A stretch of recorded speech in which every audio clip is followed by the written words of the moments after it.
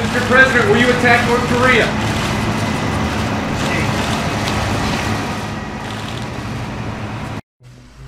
Flanked by his Secretary of State, UN Ambassador, and National Security Advisor, President Trump is turning up the heat on North Korea for a third time this week.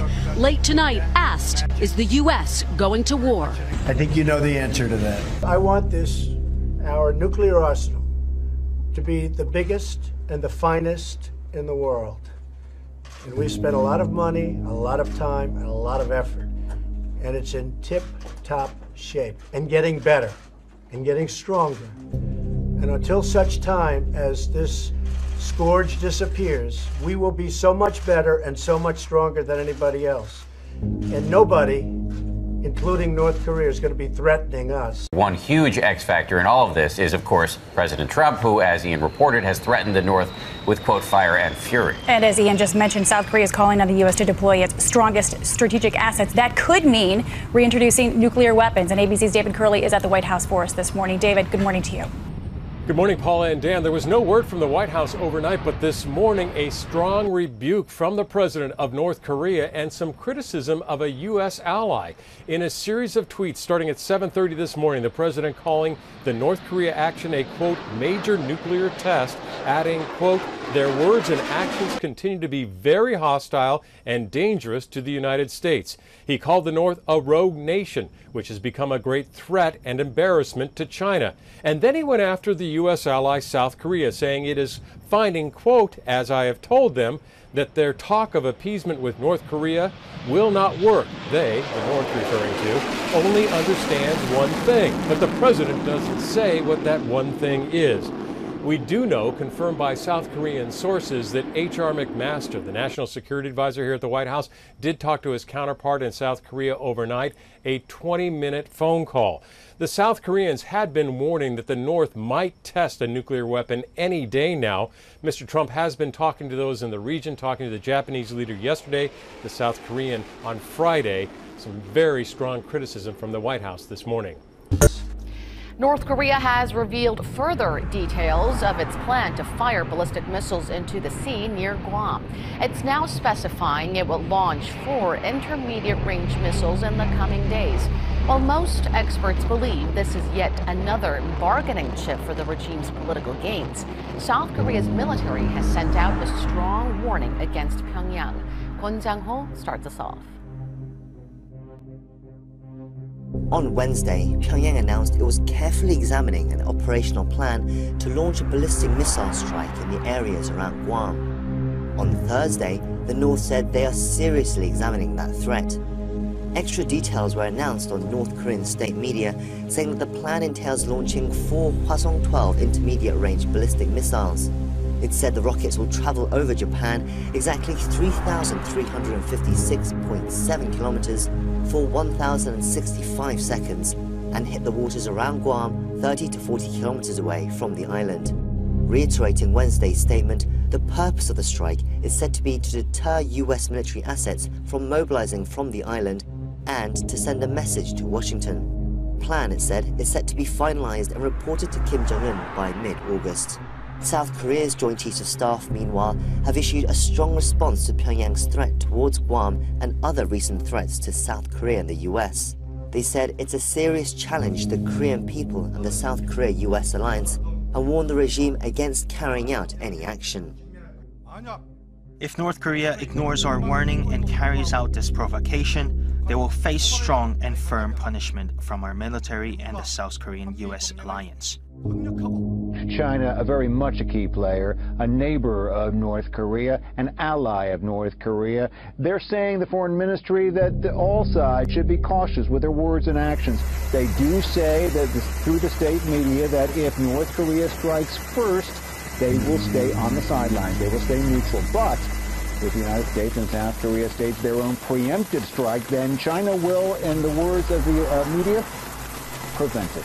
Another ally of the United States weighing in proximity to all this, Australia, its prime minister saying that if anything goes down, it stands shoulder to shoulder to the United States. And is there more reaction from the Korean peninsula here?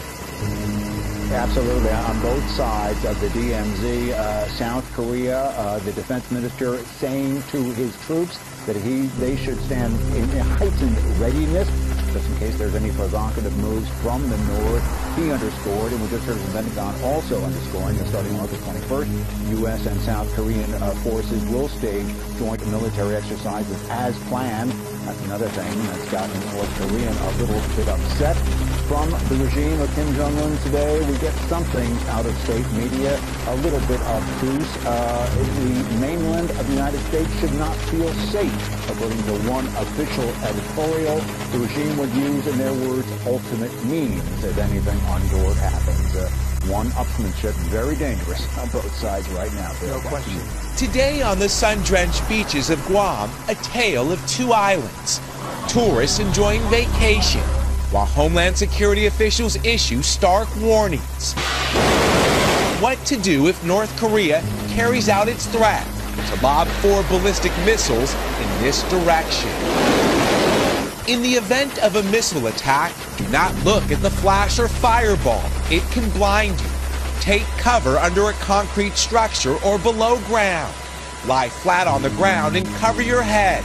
It could take 30 seconds or more for the blast wave to hit. And if caught outside, shower with lots of soap and shampoo to help remove radioactive contamination. Washing hair and taping windowsills and stuff like that, that's kind of new to us. This is a weapon that we don't want to mess around with. North Korea's military says its missiles would drop fear into the United States, splashing down in international waters 20 miles off Guam. At that distance, this is roughly how close the missiles would come to shore. Guam is still visible on the horizon.